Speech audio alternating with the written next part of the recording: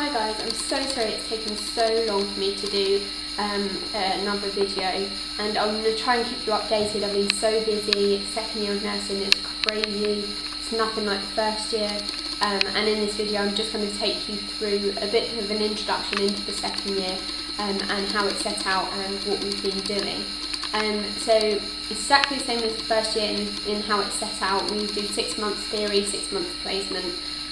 So I'm in uni from September to January, well, the end of December, and then our exams are in January. And then I do placement from February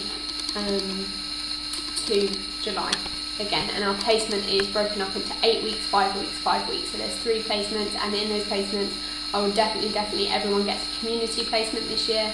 And then 2 other placements which I won't find out what they are until December, but I'm hoping I was on a general ward last year, so hopefully I'll get a special care baby unit this year, and one other one which I'm really hoping to be A&E, but I'd be very lucky if I got special care and community and A&E, so we'll see what I get. In terms of the theory, it's a lot harder. Our assessment's broken up into 2 exams and 2 assignments. One assignment is a presentation on a public health topic, so I'm doing child poverty, and that's due in 4 weeks' time.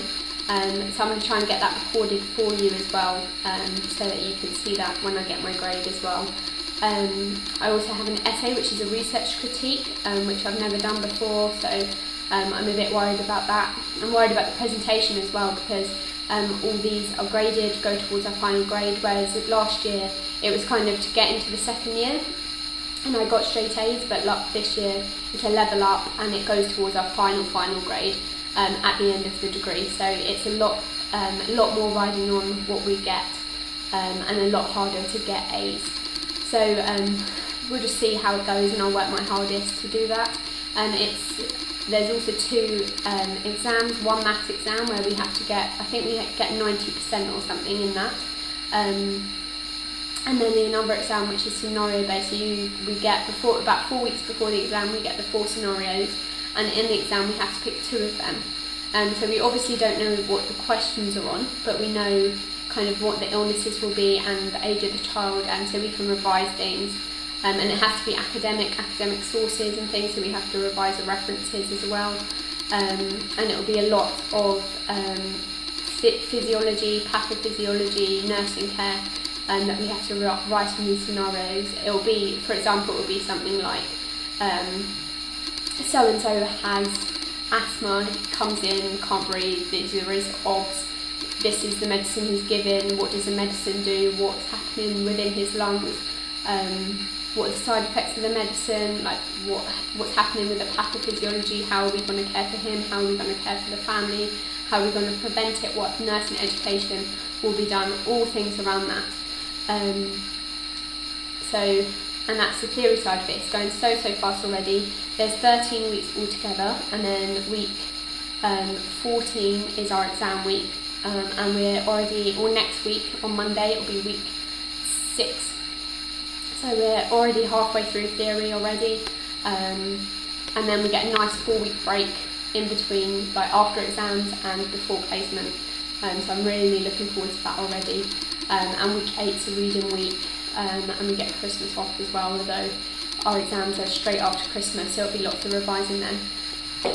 So within the theory there's 2 units, evidence-based learning in the community, or evidence-based practice in the community, which is all to do with our research and the methodology, safeguarding, community care, ethical practices, clinical governance, long-term conditions, lots of things to do with that. Then we have intermediate skills in children's nursing, which is similar to what we had last year. We have foundation skills. This year we have intermediate skills. So far we've done respiratory illness, we're doing diabetes this week, dehydration, fluid balance, pain assessment, child with head injury, neurological signs. We do our mandatories as well, so our CPR, and we've done oxygen administration, and lots of things to do with that as well. So it's a really, really busy year, definitely a step up from last year,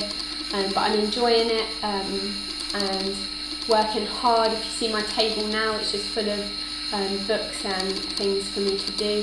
So I'm going to try and keep you updated, try and keep you informed and videos coming. Be patient with me and give me your feedback and subscribe, and thanks for all those that have subscribed. Thanks that I have so many subscribers, all my new subscribers. Hello, and hope you enjoy my videos. See you in my next video. Bye.